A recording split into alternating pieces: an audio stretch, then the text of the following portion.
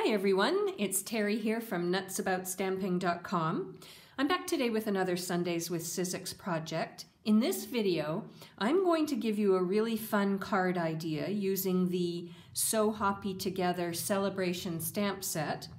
And I'm also going to show you a really fun idea for using one of your embossing folders, a different idea than what I've normally shown you before. So, let's get started. My card base is going to be Whisper White.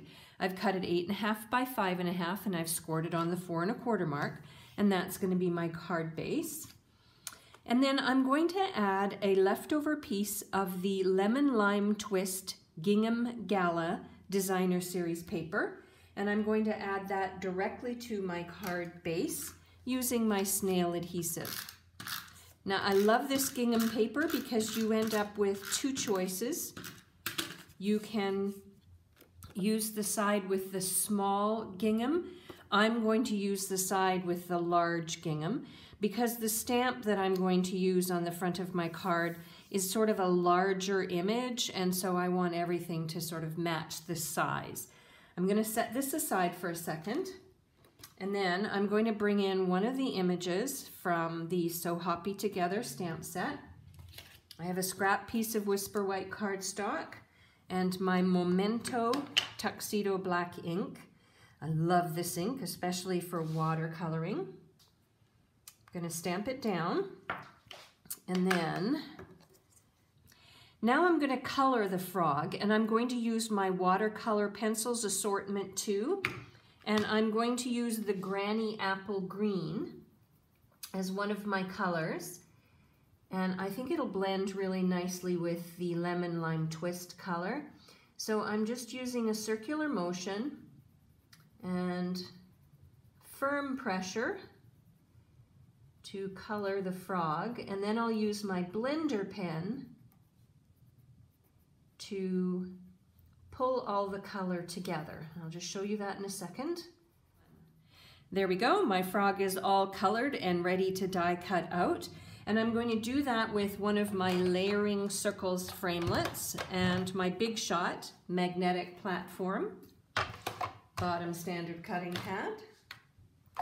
I've got my little frog and a circle around him, top standard cutting pad, and then just run it through. I think that the layering circle framelits are the framelits I use the most when I craft. I can't cut a circle if my life depended upon it, so it's nice to have these die cuts that'll do it in just a second. Now, while I have my Big Shot handy, I'm going to do something else. I'm going to switch over to my Big Shot platform, bottom standard cutting pad, and then I have my Lemon Lime Twist. I have a piece of leftover cardstock, and I have an embossing folder, and I'm going to emboss this layer of Lemon Lime Twist, and then I'm going to do something with it.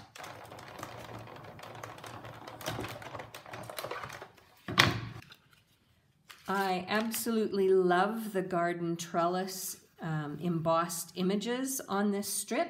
Now what I'm going to do is I'm going to bring in my paper cutter, and I'm actually going to trim this to match my layer. So I'm going to trim it 5 inches by, and I think what I want to do is maybe 2 1/4 or maybe 2. Let's try 2 inches. Yeah, perfect.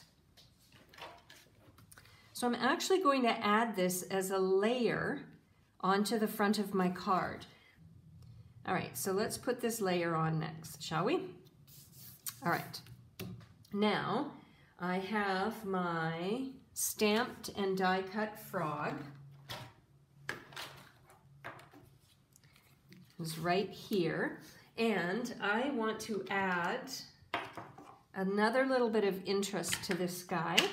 I'm going to take the 3 little flies and I'm going to ink them up, and I'm going to stamp them and color them as well using my gorgeous grape watercolor pencil and my blender pen. So I'll do that and I'll be back in a second.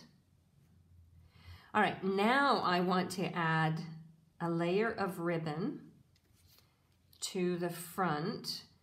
So I'm just going to measure and then I'm going to cut.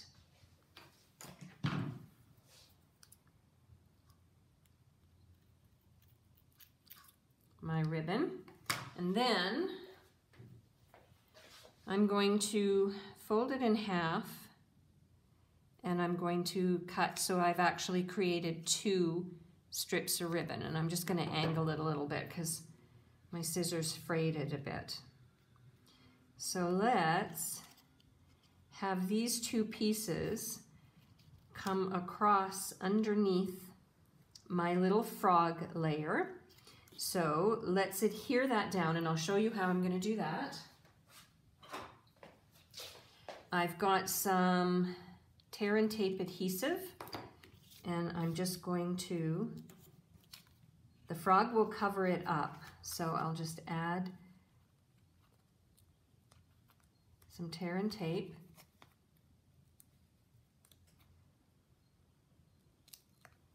There we go, that was a bit easier. Like so, and then I'm going to add my frog, and then I need a phrase. So I've been thinking a little bit about the phrase that I want to use. Okay, let me show you how he's coming along.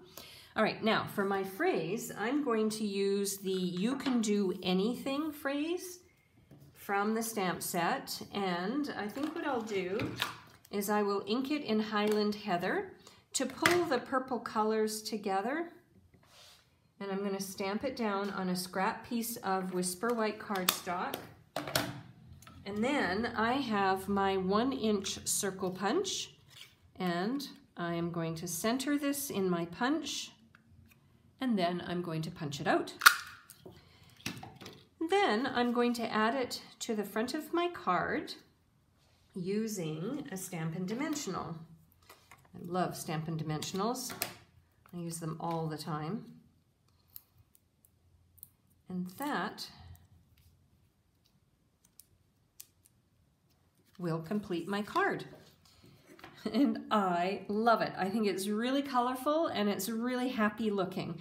And so this is a great sample idea using the So Hoppy Together stamp set. And I hope I've given you a new idea for your embossing folders, and that is to emboss a layer and then trim it to add a smaller layer to the front of your card to add visual interest and a little bit of texture.